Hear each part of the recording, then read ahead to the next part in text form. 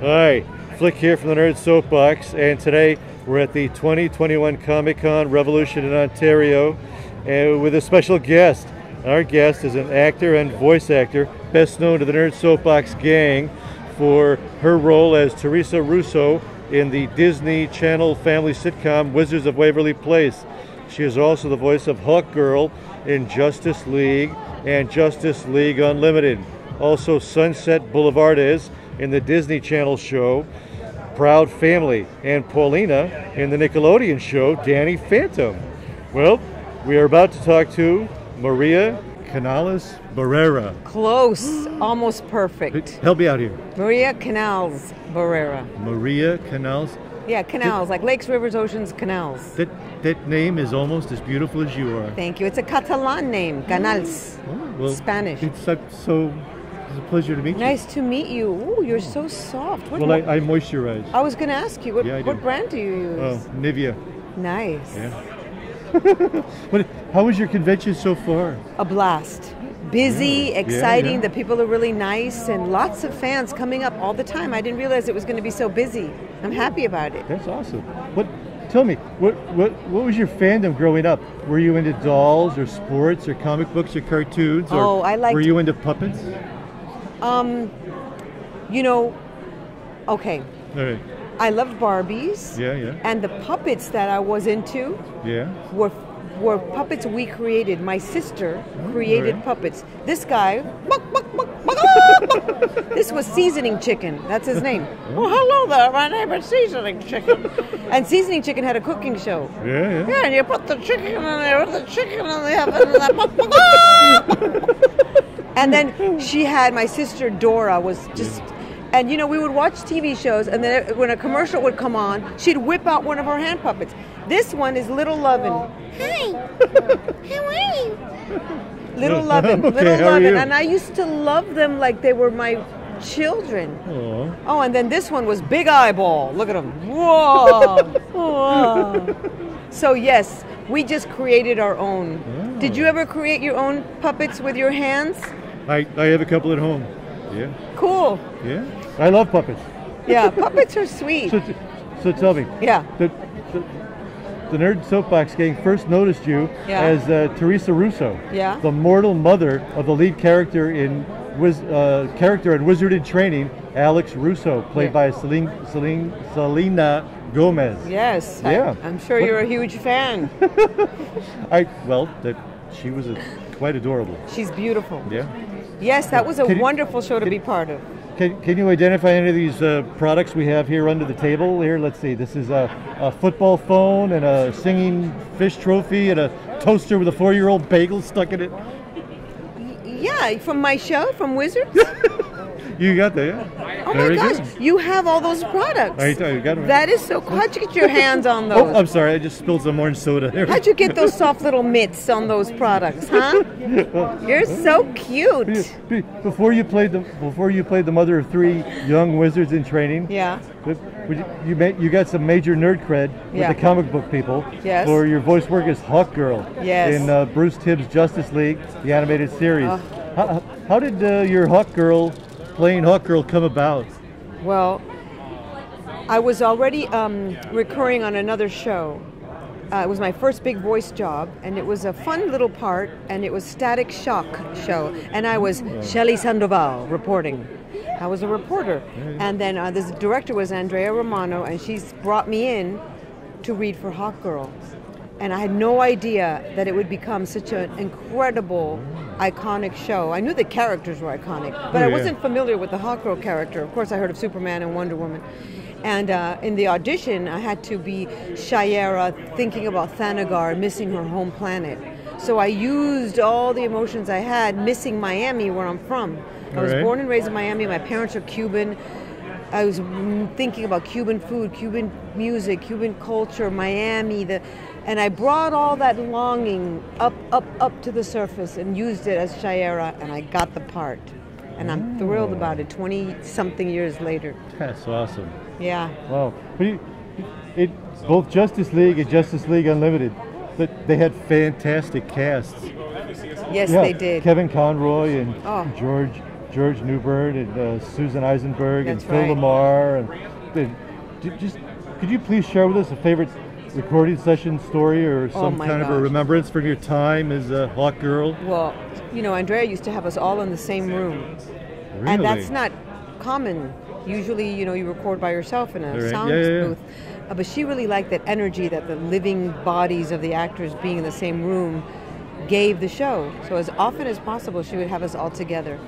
And of course, we're going to be cutting up and trying to throw each other off and making jokes. And this one over here, I don't know if you had a chance to chat with him yet, George Newbern, who voices Superman, is hilarious. And so is Rosie, Michael Rosenbaum. And they would just make the funniest comments to try to crack each other up. And some of them were like not appropriate. And hilarious, just hilarious. And so we all had to maintain our composure and professionalism. And there's just a myriad of jokes, and I just remember just trying to hold and contain my laughter. It was so fun. Wow. Okay, you tell us, what was your reaction to reading the script for the Justice League Season 2 finale, Starcrossed, with that Thanagarian invasion? Yeah, oh my goodness. Well, they don't tell actors anything. Right. We just get handed the script and we have to embody it, right? Oh, yeah. So they don't care what our opinions are necessarily, so we don't get a say, basically, which is kind of good, because then we're really using that real moment. And so, of course, I read the script and I was like, what? She's betraying the League. I was foolishly upset about it. And then I realized, oh my goodness, no, this is actually wonderful, because conflict creates drama, which makes things more interesting. So I was very grateful, especially when I saw how much attention it drew to the character and her plight and her storyline, and it was exciting. And then, of course, the romance between the Green Lantern and myself as Shayera was beautiful, wasn't it? Wow. Do you remember that? I was so jealous. Let me tell you, I was like, this is romantic. This is like a cartoon. This is an animated show, but it is downright cinematic and beautiful. And people were really emotional about it. Yeah. Do you remember when I said to him, John, we're so different. And he said, I'm a man and you're a woman. Remember that? And I was like, you're right. I mean, I'm a bird, but I'm also a woman. I got chills. And you are green and weird, but yes, we love each other, and why not, right? Why not? I mean, skin color is just skin color. Yeah. Right? I mean, species is just species. I'm purple and I'm a puppet. And you're gorgeous. Thank you.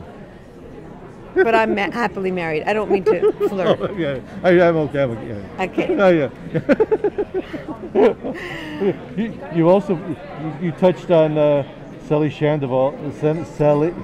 I'm so nervous right now. I've never been this close to a pretty girl. I'm usually into comic books and games and stuff. I'm assuming you're vaccinated. It is COVID. Oh, honey, I was washed last night in bleach with the socks. I am ready to go. Perfect. Wish I could do that to myself. So you were going to ask me about Shelley Sandoval. Yeah, that was a fun little part. I was wondering if we could hear a couple of your characters. Maybe Shelley. Shelley Sandoval reporting. Well, they say the first name in English for us bilingual people. Yeah. I'm Shelley Sandoval reporting. I love that. How about a little bit of Hawkgirl? Hawkgirl. Let me try to think. Wait. What would she say? She would say, John, we have to make it to the encampment in time. Watch out! Ha! Hua! Ha! With my mace, remember that? Do you know I was pregnant twice with both my daughters during the 4 years that we recorded. All right. And that was really cool because, I couldn't tell in the cartoon at all. You couldn't tell. No. I looked great, didn't I? Yeah. I had no baby weight on TV. Well, I really enjoyed doing that because I could be a warrior, even though I was very vulnerable as a pregnant woman. And sometimes I'd get a little like, and Andrea would say, she's a warrior. She's a warrior. She's not a pregnant princess, right? So I'd have to go from I to ha! And that was a good, gear shift for me. How about Paulina? Paulina was like, oh my gosh, Danny. Hi, Danny. She thought she was God's gift. But let me tell you, she was. Look how freaking gorgeous she is. Wow. So she's really stuck up, and she was like the best one in school, and he liked her, and I loved being her. She was a blast. What character? And then I like her too. There's a reboot, Proud Family. Oh yeah. And so I'm tough. I'm a cop. And so I tell Felix, get with the program. And we got a daughter, and we got to raise her, we got to do our job. So I'm all business. I'm tough. All right. But I'm also spicy. And of course, you can see that she's also of Latin heritage, which is nice to incorporate people of all different kinds of backgrounds in the American stories. Yeah. And so it's make it more realistic. Exactly. And that's coming back, and that's a lot of fun. What characters are the most fun to voice, and what characters are the most challenging to voice? Challenging for me is doing little boys. Yeah. Like sometimes they'll have grown women audition for little boys, and I try to be a little boy. I try to get a little bit like this, and I try to get a little bit tough. Yeah. But it's like really hard, because sometimes it sounds a little bit like a girl. And it's hard to be a little girl because, without being annoying, because you want to sound like an authentic little girl. And little girls sometimes, they shouldn't sound like a grown woman trying to be a little girl. Right, That's kind of, for some actresses, it's really easy. But I'm still, I find that to be challenging. I'm great at old women. I can do a wonderful old Southern woman. I can just talk like that, because I remember when I was Amanda Wingfield in the Glass Menagerie. And it had a lot of flowers on it, but they got awful tired. I'm talking about my dress that I wore to the governor's ball in Jackson.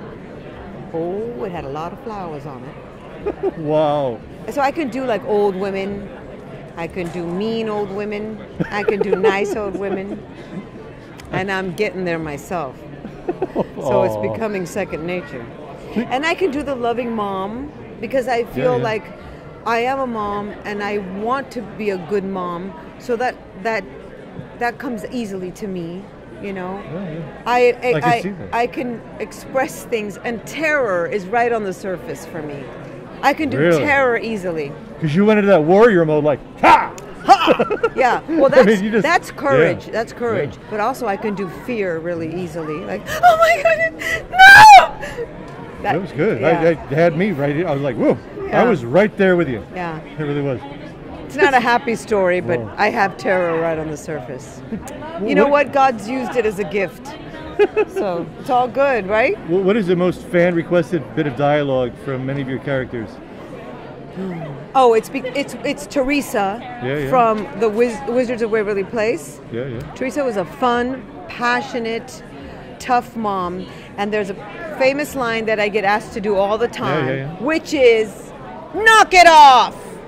I'm sorry.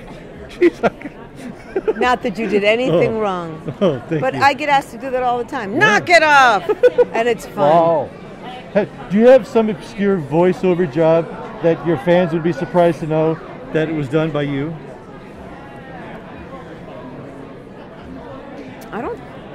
I don't think so. I think maybe one of the voices that's in the Justice League. Yeah. You might not know that, she was this lady and that, Like additional voices. Additional voices. Right. But there's a really wonderfully good bad movie that 13-year-old boys loved. And it's called The Master of Disguise. And I play a very funny character with a very large derriere. Dana Carvey is the lead, and he's fabulous. And it didn't do that well, but let me tell you something. It is a hit with 13-year-old boys because it's all impressions and it's silly, like fart jokes. Oh, yeah. I love that. I love a good fart joke. Boys love fart jokes. Yeah. Go figure. Go figure. Especially 13-year-old boys. So that's a big hit with people, and I'm kind of proud and embarrassed, kind of both. Mostly proud. See, they had to build a big fake derriere for me.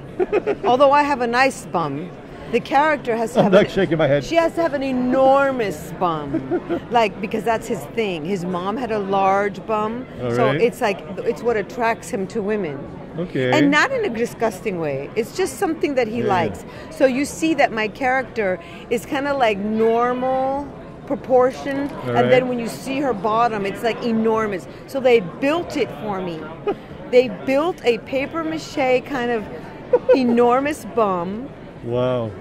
And I put it on like with like shorts with an enormous bum attached to it. Of course, it's hilarious. Yeah. So for one of my wardrobe fittings, screen tests, I went outside. I said, "Excuse me," and I went outside to the sidewalk. And from the front, I looked perfectly proportioned. And this truck driver passed by, and I turned to the side, and I went, and he went. He almost had an accident. It's hilarious, and I wish I'd kept it. But it was fun to play. You wish you'd kept the bottom? I wish I'd kept the shorts with the bottom attached. There's a scene where I'm walking and I turn and I knock down one of those signs that says today's specials on the sidewalk. Isn't that hilarious? It's a hoot. It's a hoot. It is. What are you working on now? Oh my goodness, I'm very busy, thank God. Okay, I just finished a movie called Strong Fathers, Strong Daughters. All right. And it's beautiful. I have another movie, it's a dance movie called Keep Moving. Okay. And my daughter's in it. Wow. Bridge Barrera. And I'm recurring on an NBC show called Keenan, with Keenan Thompson and Chris Redd and Don Johnson. And I play Loretta Lopez. And my character is introduced in the second season. And I'm having a great time doing that. And I'm about to shoot a movie in Phoenix called Identity Crisis in January 15th. So I'm very busy, and I'm very busy. Very happy to be. Wow. Well, are you on social media? I am. Where can a fan find you on social media? My handle. See how I'm cool? I know what it's called because I have teen daughters. My handle is @Maria_CB. @Maria_CB. Yeah. All right. Are you married? I am single at the moment. Okay, well, I just want to tell. I assumed your wife. Do you know someone? No, I'm not trying to say you up, but I assumed that your wife picked out your fabulous outfit. Oh no, this is mine. Okay, so this tells me that you have great taste. Thank you. Because you're very stylish. Thank you. I love the bow tie.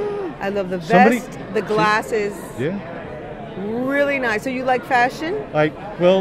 The guy at the shop said that chicks dig bow ties, so I bought this one.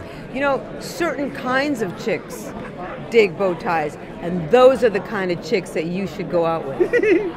All right. Only the ones that appreciate you, your style. Not some stupid bimbo who says, ew, he's got a bow tie, that's not cool. You need a woman that goes, ooh, bow tie. I bet he likes the opera and theater. Yeah. I bet he's smart. I am. That's who you should go out with. Right. Don't settle. I won't. Well, gee, thanks for talking with us. Yes, thank you. It was my pleasure. You're delightful. Nivea, huh? It's nice. I'm ticklish. Very nice. Thank you. You're welcome. Thank you. Well, here we go. Let's see who else we could see at the Comic-Con Revolution 2021.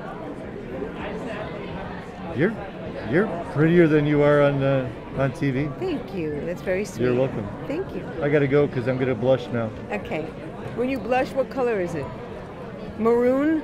It is. Beautiful.